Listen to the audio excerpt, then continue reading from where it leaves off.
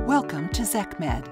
In this video, we are going to show you how to proceed with the Zekmed 15-minute IgG/IgM Rapid Test Kit. To complete the test accurately, watch this video until the end and then refer to the instruction manual. There are 5 easy steps to follow. Prepare, sample, collect, run test, results. These are the necessary parts to run the test correctly. Remove the test from the sealed pouch. Choose your middle or ring finger. Uncap the lancet and apply gentle pressure on your finger. Collect the blood with the pipette and transfer 1 drop of specimen, approximately 10 microliters, to the specimen well of the test device.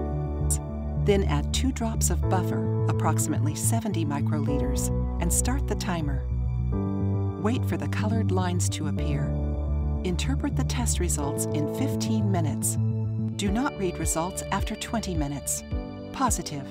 Control line and at least 1 test line appear on the membrane. The appearance of the IgG test line indicates the presence of novel coronavirus-specific IgG antibodies. The appearance of the IgM test line indicates the presence of novel coronavirus-specific IgM antibodies. And if both the IgG and IgM lines appear, it indicates the presence of both novel coronavirus-specific IgG and IgM antibodies. Negative. 1 colored line appears in the control region, C. No apparent colored line appears in the test line region. Invalid. Control line fails to appear. Insufficient specimen volume or incorrect procedural techniques are the most likely reasons for control line failure.